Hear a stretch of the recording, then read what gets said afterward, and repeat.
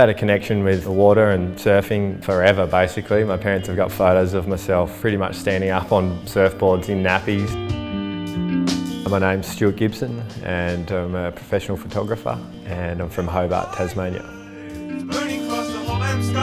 First housing I bought was off Bill Morris and it was for a film camera, Canon EOS 5, and my friend had that camera so I bought the housing and borrowed that and then just chased around a heap of photographers looking for second-hand gear, and I ended up getting one through the local newspaper at home. Started banging away with that EOS 1N and yeah, moved up the ranks from there. If there was a certain type of photography that I love the most, it would be underwater photography, and just getting into those really tricky positions with really wide lenses and as close as you can to the action. And I'm always looking for the unique angles. I'm just fascinated by the way waves move underwater, and it's almost like different creations that the waves form, and it's pretty special to be watching that stuff in such beautiful blue oceans.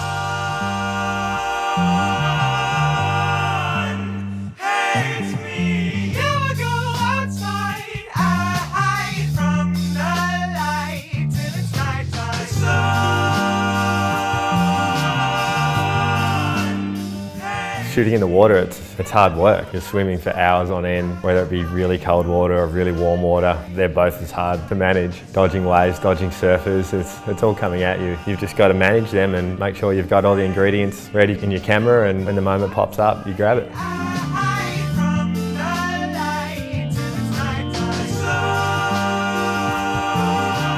The thing I love about photography the most would have to be just being able to do really cool things, then not only enjoy the moment but capture a moment and be able to have that forever.